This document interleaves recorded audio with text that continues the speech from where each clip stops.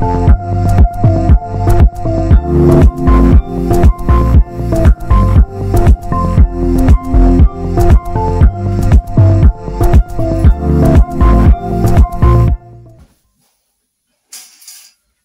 σας, τι κάνετε, ελπίζω να είστε καλά.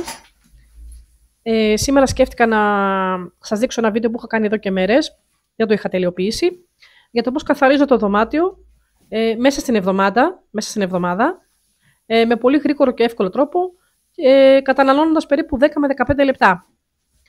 Αυτό το κάνω πάρα πολύ συχνά, γύρω στην Τρίτη με Τετάρτη. Θα χρησιμοποιήσω 1/4 για να καθαρίσω το δωμάτιο. Με πολύ εύκολο τρόπο, όπως θα δείτε, για να έχω ένα μοσχοβολιστό, μυρωδάτο, καθαρό δωμάτιο και να το απολαμβάνω. Και να μην πέφτουν πολλές δουλειές το Σαββατοκύριακο. Γιατί όταν ενδιάμεσα στην εβδομάδα κάνουμε 10 λεπτά δουλειές στο σπίτι τη μέρα, κακά τα ψέματα, το Σαββατοκύριακο το σπίτι θα είναι καθαρό, ας πούμε. Το διατηρούμε καθαρό με αυτόν τον τρόπο. Όπως είδατε, ξεσκόνησα λίγο τα αντικείμενα που έχω στο δωμάτιο. Δεν έχω και πολλά αντικείμενα εγώ, το έπιπλα, γιατί δεν έχω ασχοληθεί πολύ με το σπίτι. Μου λείπουν αρκετά πράγματα, τα φτιάχνω λίγα-λίγα. Και κάτι θάνατοι που συνέβησαν στην οικογένεια κλπ. Δεν με άφησαν ψυχολογικά να ασχοληθώ πολύ. Και τώρα, ας πούμε, κάνω ό,τι μπορώ όταν είμαι καλά. Λοιπόν, θα χρησιμοποιήσω Swiffer για το πάτωμα. Με έχει βοηθήσει πάρα πολύ. Εντάξει, είναι γνωστό σε όλους το Swiffer. Το ανακάλυψα εδώ και 4 χρόνια και από τότε με έχει βοηθήσει πάρα πολύ. Τώρα είχα τα πανάκια του Βασιλόπουλου, μου είχαν τελειώσει το Swiffer. Είναι πιο οικονομικά. Βέβαια, σαν το Swiffer τίποτα. Τα πανάκια του Swiffer είναι πολύ ανώτερα. Μαζεύει όλη τη σκόνη που πολλές φορές η σκούπα ηλεκτρική δεν τα πιάνει. Πολλές φορές κάνω ηλεκτρική το Σαββατοκύριακο και μετά περνάω και το δωμάτιο με ένα Swiffer για να φύγουν τα χνούδια. Και ιδίως αυτή η κουβέτα εγώ που χρησιμοποιώ, αυτή σαν φλής που είναι, λούτρινη, βγάζει πολλά χνούδια και αυτά τα μαλλιά από κάτω από το κρεβάτι. Πώς τα λένε, μαλλιά, χνούδια, σκόνες. Θα δείτε σχετικό βίντεο, αν θυμάστε, αν είχατε δει πέρσι, που είχα κάνει με την Νεορίντα, τη φίλη μου από την Ιταλία, που καθαρίσαμε το μπάνιο παρέα. Εκεί έδειξα πώς χρησιμοποίησα το Swiffer στο να καθαρίσω τα πλακάκια του μπάνιου και γενικά πώς το χρησιμοποίησα στο μπάνιο. Το χρησιμοποιώ πάρα πολλές φορές στο Swiffer για να καθαρίσω τα πλακάκια του μπάνιου, τα τζάμια, οτιδήποτε, το πάτωμα, τους τοίχους έχω κάνει. Το χρησιμοποιούμε πάρα πολύ συχνά γενικά. Εμένα με έχει διευκολύνει. Θα καθαρίσω λίγο το τζαμάκι του δωματίου με το άζαξ και ένα χαρτάκι, ένα εύκολο έτσι μπαμπαμ καθάρισμα. Και θα σφουγγαρίσω πάλι με το Swiffer, ένα γρήγορο έτσι σφουγγαρισματάκι, χωρίς να χρησιμοποιήσω σφουγγαρίστρες και νερά, σε λίγα λεπτά όλα αυτά. Οπότε θα έχω ένα σπίτι καθαρό και μέσα στην εβδομάδα και θα μου περισσέψει χρόνο στο Σαββατοκύριακο να κάνω άλλες δουλειές. Λοιπόν, βέβαια εγώ δεν έχω πολλά αντικείμενα στο σπίτι μου, τώρα τα τακτοποιώ όπως σας είπα, αλλά από την άλλη πλευρά δεν μαζεύω, δεν μπιμπελώ σε μπράγκαλα και τέτοια πραγματάκια, εγώ τα πεχθάνομαι, δηλαδή θα βάλω 2-3 πράγματα, εντάξει, έως εκεί. Δεν μπορώ να ξεσκονίζω, ούτε και δεν υπάρχει και λόγος να μαζεύουμε προσωπικά, έτσι, εγώ, η δική μου γνώμη είναι αυτή, να μαζεύω διάφορα αντικείμενα μέσα στο σπίτι. Έχω και μικρό σπίτι, αυτό είναι από μια άποψη καλό, γιατί δεν μαζεύω πράγματα. Αγοράζω μόνο αυτά που έχω ανάγκη. Λοιπόν, πάμε να απολαύσουμε το βίντεο, παρέα.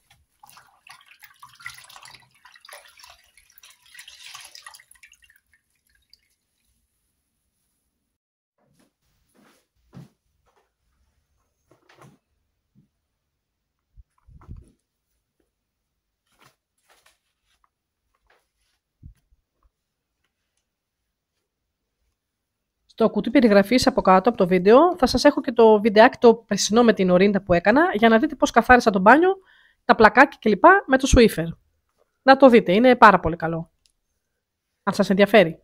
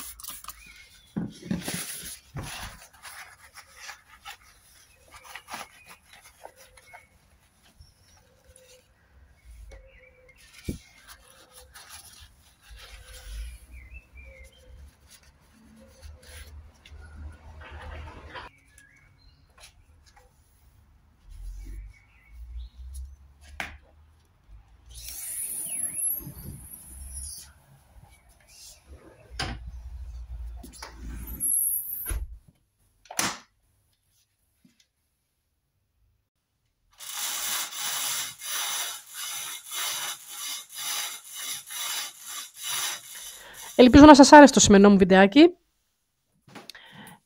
και να ξέρετε ότι ακόμα και δουλειές του σπιτιού, οι μικροδουλειές, έστω και οι μικροδουλειές, δρούν ευεργετικά και στον εγκέφαλο και στο σώμα, όπως η γυμναστική. Δηλαδή μας βοηθούν να καλυτερεύουμε την ψυχολογία μας οι δουλειές. Είναι όπως η γυμναστική, όπως όταν κάνεις ποδήλατο, όπως όταν βγαίνεις να περπατήσεις. Γι' αυτό καλό είναι, εκτός από το να έχουμε το σπίτι μας καθαρό, να προσέχουμε και και την ψυχολογία μας μέσα από τις δουλειές. Να τις βλέπουμε δηλαδή όχι σαν αγκαρία, σαν να θέλουμε κάτι να αλλάξουμε. Σαν να θέλουμε να καθόμαστε στο χώρο μας και να είναι καθαρός, μυρωδάτος. Είσαι πιο ξεκούραστος όταν είσαι σε ένα καθαρό σπίτι. Το νιώθεις πιο ωραία. Λοιπόν, αυτά είχα για σήμερα.